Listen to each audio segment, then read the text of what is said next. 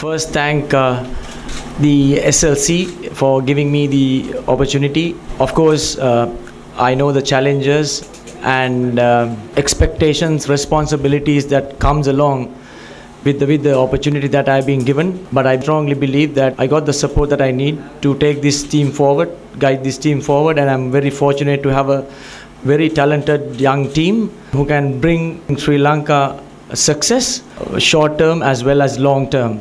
I've been privileged to play cricket for the country and captain. Now it's my passion to guide a group of youngsters, a group of cricketers to achieve the highest levels in cricket. In the past couple of years in sports in Sri Lanka, not just in cricket, we've seen lots of allegations of interference being run by administration in the actual sports. In the next 2 years, if your contract is an biannual contract, how do you plan to cope with such interferences? And the second question that I have is, you still haven't seen your terms of service. Have you accepted the position without seeing your terms of service? Because the general idea is you look at the contract and then you accept the job. Well, I was doing a job because it's not to do with the passion that I had, and it's no difference now. And I know the term that I have been offered, and I can lay down my plans. I would expect the contract that I've been going to get on Monday is something similar of what I have got earlier, and I trust the board. And I trust the board. And the interference, of course, I'm someone who like to have everything transparent. I think it's working in a group, it's so important. That gives everybody confidence. It's easier to manage because everybody knows which path, which way we are going. And I don't think, and I don't wish to bring in any politics, if at all. And I don't believe it'll be there, because we, as a nation, we strive towards one goal, and we should be doing that.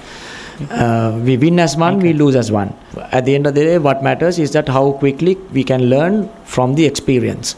So political interference or any other interference, I hope then my way of doing things would be not to get anything affect the players, the actual performances, and I'll try my best to stay away from it.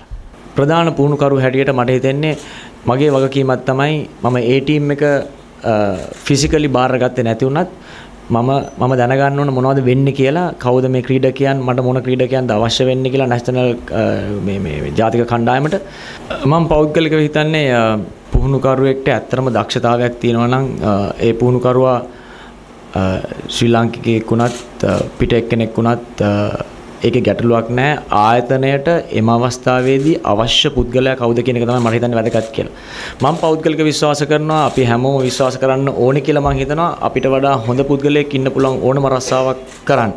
හැබැයි අර adequate enough කියන පදනම යටතේ කවුද මේ වෙලාවට මේ අවස්ථාවට හොඳම පුද්ගලයා කියන එක තෝරා ගැනීමට තමයි මං හිතන විදියට අපි කමිටුපත් කරලා ඒ කමිටුවකින් එන තීරණ ඒකමතිකව තීරණ කරගන්නේ කවුද මේ පුද්ගලයා කියලා. මම ඉස්සෙල්ලාම ඇප්ලයි කරුවේ මට තිබුණු කොන්ෆිඩන්ස් එකට. මොනවා තිබ්බත් අන්තිමට වෙන්න ඕන අපි එකතු වෙලා මේ ක්‍රිකට් ක්‍රීඩාව ඉස්සරහට ගෙනියලා අපේ රට තවත් ජාත්‍යන්තරයට ගෙනියන මාර්ගයක් කරගන්න.